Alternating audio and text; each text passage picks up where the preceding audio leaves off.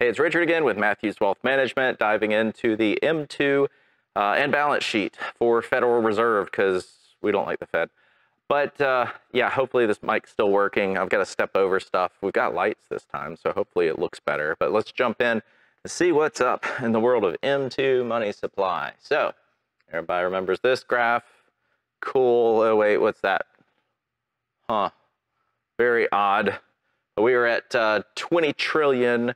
$889,500,000,000 floating around the economy, and that variable makes life difficult for economics. But here we are on a zoom in of COVID, right? January 2020, and we see all this stimulus and unemployment and PPP and infrastructure and just spend money to make money or something, because obviously the government has a positive rate of return.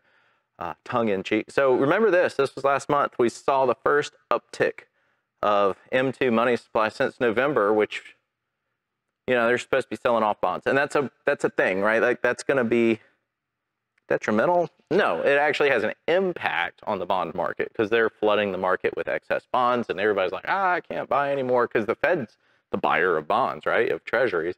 So if they're selling, wow, it makes prices really difficult.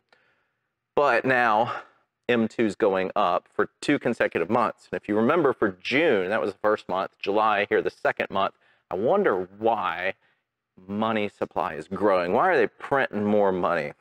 What did we do in June? Congress debt ceiling. Here we are at the 20,889,500,000,000. We went up again, right? So only 0.25%, right? That's not that bad. That's 3% a year, right? And so if that's our normal expectation of inflation, then fine, but why does it need to go up at all? Get back to me, somebody with a reasonable reason. There's no such thing. But year to date, hey, and by the way, I've got these double question marks for the 1 month and the year to date, because guess what? Those numbers changed. They changed again. Like, why are we revising these numbers? How can we not know and it be constant? Because this happened in the month of June, where they went back and reset the pre-COVID number, right? Because it was 15.4 before, and they lowered it, which actually makes these numbers look worse. But why are they revising this? Like, doesn't make sense to me. So we revised what it was a month ago. Go back and watch June. It was not this number. This number has changed again. And then January of this year, it changed.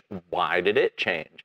But anyway, it shows that what's happening is that we are destroying currency. This number's been dropping every month. If you haven't been seeing these on a year to date, it should be continuing to decrease, except these last 2 months, which are dropping that number. And then on the 1 year, 3.56, that's good-ish, right? Because this is what inflation is. Like, if people say, what is inflation? It's literally the amount of money out there. That's the only thing that's changing. Demand is the same. You still need toilet paper. You still need food. You still need gas. The world hasn't changed what its productive capabilities are. In fact, if anything, that's the other way. And so why do you print money in a lower productivity? Whatever. I'm talking to nobody. But back to January, it's now 13.396 trillion, which means that we have still increased the amount of money floating around by 35.68%, which means prices on average will increase by 35.68% from that date. Go look at the grocery store. It's pretty obvious how all this stuff works. All right, let's dive into the next piece of this. This is the balance sheet. This is what the Fed has bought up during the crisis because nobody else can be trusted on a default except the Fed, because they'll print money. Did that really do anything for risk? No, whatever. 2008 crisis bailout, TARP. Well, apparently we couldn't allow things to, this was decent, right? Like, that was actually a decent trajectory. And then we actually started before COVID, right? Like, that's the thing that's so interesting, is why did we start before? But I don't know. There was a bank bailout, guys, from this. But nobody remembers. Who cares? This was a good enough reason to just print $6.5 trillion. And so when they print it, they don't just print it and throw it into the market, right? Like, so the way it works is that the Treasury has to issue bonds because the government doesn't bring in enough taxes. Because they spend too much. And so when they have to spend and they issue these bonds, nobody's going to buy that debt because it's garbage, right? We just got downgraded, by the way. But when that happens, the Fed says, we'll buy that debt that nobody wants, and we'll hold it on this balance sheet. And so that's where all this comes from until November. And they started selling. And then we had, Silvergate and Silicon Valley Bank, and all these banks had these crises, and they're still being used. People are still going to that BTFP bank window, basically, and borrowing to bring their bond portfolios back to par. And so, meanwhile, they're parking other assets, getting paid at the reverse repo window. Who cares? Blah, blah, blah, nerd stuff, but it does matter. So now people are paying that back off, and they're selling it. Great. Okay, good job, Fed. Fed's doing okay here. It's just the fact that they have to do what Congress says, and that's the whole thing about being independent. Yeah, right. All right, back to COVID, all that garbage, and it has continued a downward trajectory, so I am happy to report that.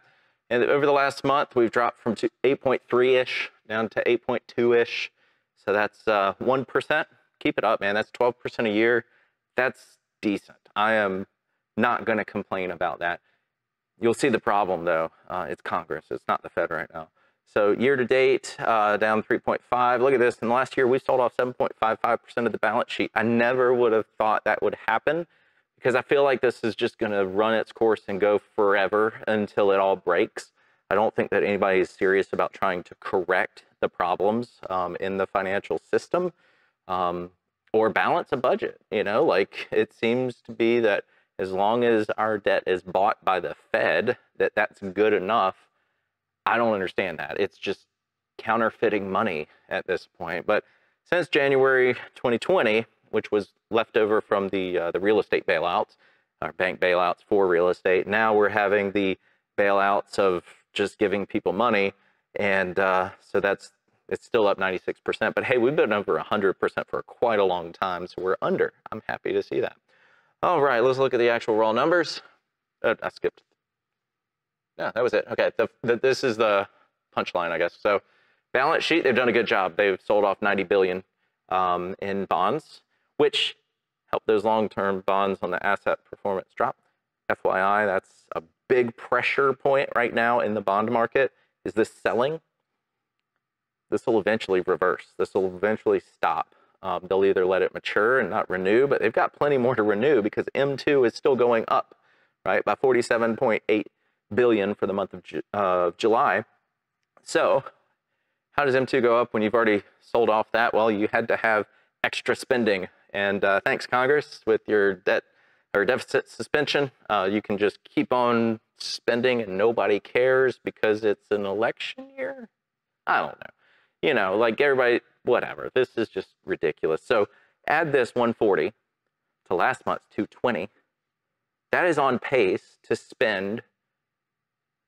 deficit spend, money we don't have, another $2.5 trillion. I know that doesn't sound like much to you anymore because who cares about million, billion, trillion, but each one of those is 1,000 more fold, not 1,000 plus, 1,000 times.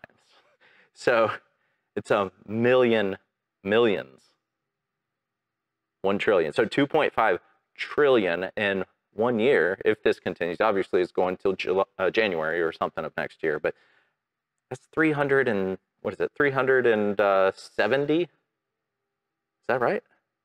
Roughly. 350, we'll just round it. $350 billion over 2 months. And who cares? So what does this mean?